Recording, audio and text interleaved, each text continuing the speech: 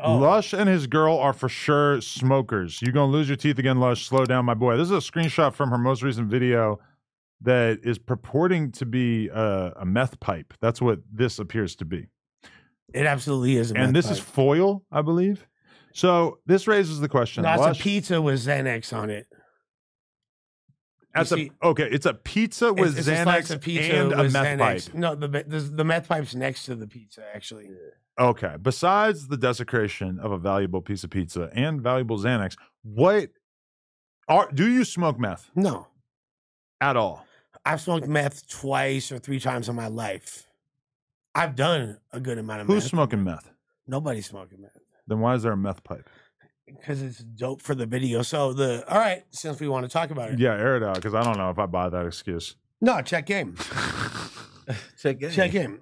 So my girl, Germ Free, aka Bang Bang, has an album that she's dropping called Shadow Work. And one of the prevailing themes of the album is drug addiction and being able to circumvent and survive while being addled with this, you know. So she's like a method actor. She's actually doing meth so she can rap about it better. Well, there's no, it was completely, so I co-directed this video and it was my idea for her to use the meth pipe as a microphone because I thought it was compelling imagery. It's nothing that hasn't been seen, you know, and if you go look at any SoundCloud era rap video, it's nothing crazy.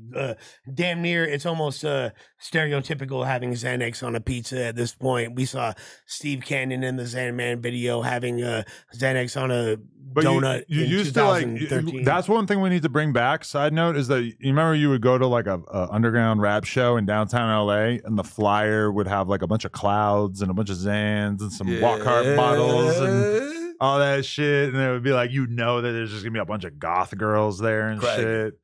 I miss that. Yeah, but, okay, so you're saying I miss all the warehouse parties. My girl is one of those goth girls. Okay, but you're saying that you went and procured a meth pipe, a single piece of pizza, and a bunch of Xans, and you arranged them. And also, is this testosterone? Oh no, that's a Xanax bottle. That's like when you go into that's a Mexican. That's a Xanax. Mexican. That's they a call fake those Xanax TLRs, not Trap Laura Ross, Tijuana Life Ruiners.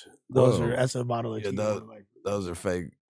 Yeah, they you know, they got a little, they con queso. You're putting Play-Doh Xans on the pizza.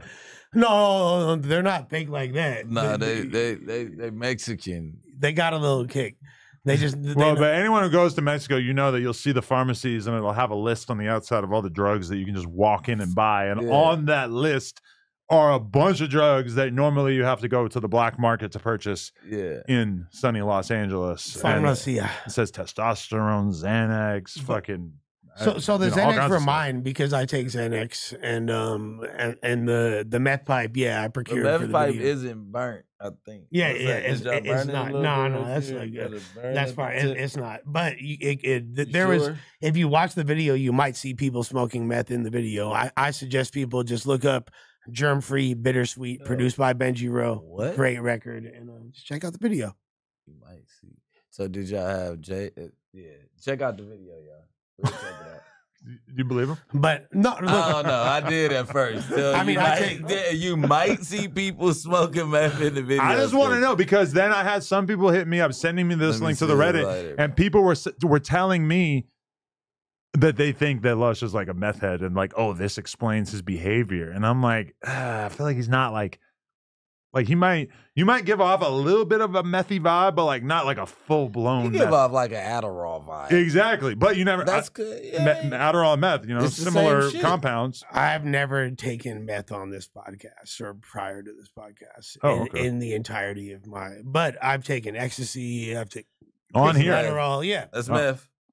Yeah, so you know, ecstasy is meth. METHOD, man. But nah, crazy. Okay, so we cleared that up. As long as you guys, that's a clip. As long as you guys are happy with Let me just title it: Adam confronts Lush about his alleged meth abuse. Look, hey, smoking on that ecstasy. Hey. I mean, I really wanted to know. I figured I would ask you on here and let the world in on it. As long as fucked up though, bro. As long as you guys are happy with my I already know you're on meth. As long as you guys are happy with my performance on the podcast, I'll smoke as much meth as you want. I never know what the Brick Baby concoction is on any given day. Yeah. Some people seem to think that I'm the one actually administering whatever you're on. Nah, man. It's just, you know, whatever lands in the bottle, lands in the bottle. Don't ask me about my cup. Yeah. It's my cup. It's my cup. It's my cup. Hey, dickhead. Get your mind right. Don't preach to me about my perky habit. This is my life. Come on. Free J. You know what I mean? So at the end of the day, my concoction is for sure a perk every day. But I mean, the whole world could see I slowed down on drugs, right? 30 a day? Nah. 10 a day? Maybe like a 60 ball. 2 30s. If you were going to do 2 30s in a day, what time would you take each? Like 10 a.m.? Like you start real early? Half. Oh, you spread it out like that. Yeah. I think that me and Brick are like clearly in way better like state of mind when it comes to our drug use than we were a few months ago. Yeah. And anybody that can't see that. Yeah. I'm about to say like a 45 on a regular day. Okay. Like half, maybe around noon. Half, you know.